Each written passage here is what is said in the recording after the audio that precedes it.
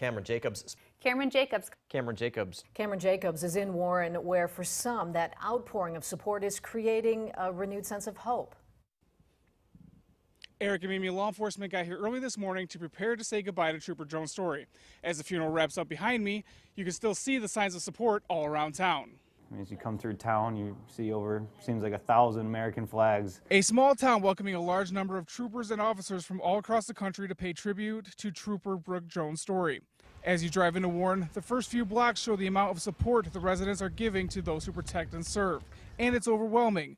For one local pastor, seeing this is a sense of security and hope in her community. The immediate response to any crisis is what can we do for people that they know or don't know, just because they're from Warren, it's our town. Law enforcement agencies as far as Alaska have made their way to Warren High School for the funeral of Trooper Joan Story, the same place she graduated in 2003. The tight blue line these officers walk is a sense of community all on its own. We've been watching as cars come into town to see how far they've actually traveled from, and it's really heartwarming that people all over are pulling together for a loss in this community, especially one of theirs. High school principal Sean Teskey said it took him no time at all to accept the responsibility to host the funeral. He said his students and staff made everything possible and is confident everyone leaving today will know Trooper Joan Story left a big impression on this small town. It's something we take pride of here throughout Warren is our sense of community and just showing visitors. I mean, we're having officers all around the nation come here and want to, let them know the type of environment that Brooke grew up in. A whole nation came together to celebrate the life of Trooper Brooke Joan Story and to relieve her of duty one last time. In Warren, I'm Cameron Jacobs. Cameron Jacobs spent the day with some of the survivors. He joins us with more. Mimi, I'm standing here in Fairdale where just 4 years ago a massive EF4 tornado destroyed the small community. If you are in Ashton, if you are in Rochelle, Flag Center, there has been a confirmed tornado. This was the warning sent across the state line 4 years ago. That tornado turned out to be a massive EF4 that carved out a path of destruction for more than 30 miles. Gilbert Sebensky is a professional storm chaser and was out that night. He is one of the reasons meteorologists were able to send warnings to the public. It's literally been 30 years to this day that I've been out chasing tornadoes. And Fairdale, I have to say, was probably one of the worst ones I had ever chased. The train spotter tells me he will never forget his first experience seeing the massive tornado. When I got past Malta on Route 38, I looked off to my northwest and I was just like, my goodness. The storm first touched down outside Ashton before moving its way northeast. In its path, the small family restaurant Grubstakers. The storm destroyed the business, even trapping 12 people, including the owner, inside. I can never explain that. It was weird and it was so fast, but it felt like it lasted forever.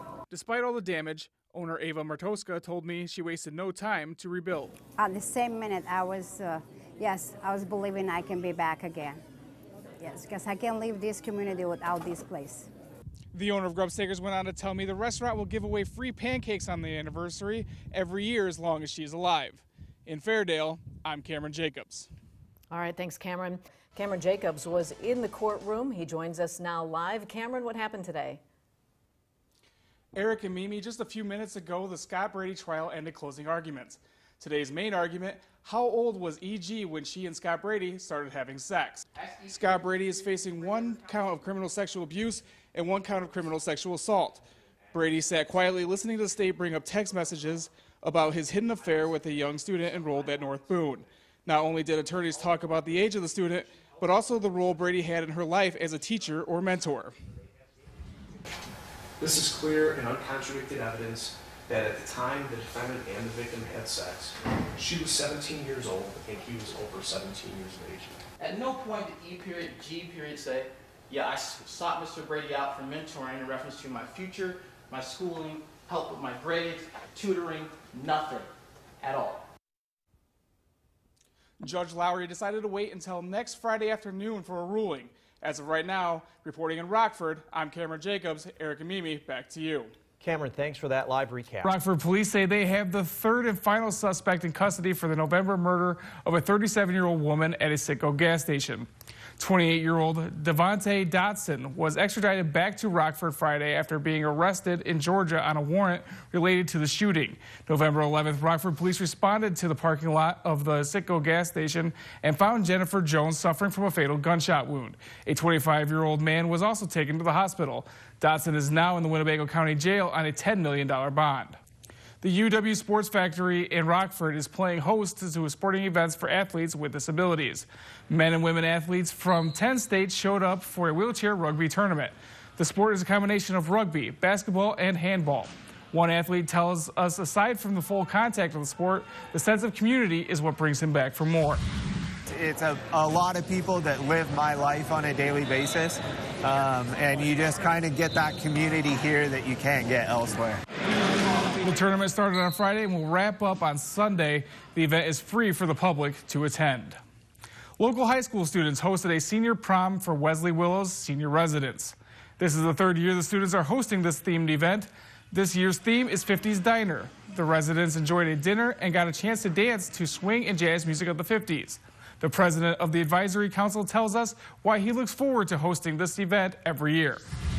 It's just so heartwarming that we get to be here and that we get to see everybody up and joyous, and just the conversation that you have with the residents. I mean, there's so much wisdom in the room. It's really a great thing to be having. Day went on to say the advisory council is planning to keep this event going for years to come. Cameron Jacobs joins us in the studio. And Cameron, one person you talked to said people should have a plan to defend themselves at all times. That's right, Mimi. With the Harkey arrest fresh on the minds of the viewers in the state line, we asked a Winnebago County training officer to give us some tips of what you can do to keep you and your family safe in a dangerous situation like this. Anything you can do to draw attention to them, you're better off. Being prepared is the most important message from Winnebago County Sheriff's Office Training Director Frank Ingardona. Knowing your surroundings, being loud, and being prepared to fight when your life is on the line. Getting into a car and going to a secondary location is never a good idea. So if you scream, loud, fight, do everything you can do to get away. Simple things like knowing where exits are and who you're standing around are key components of being prepared.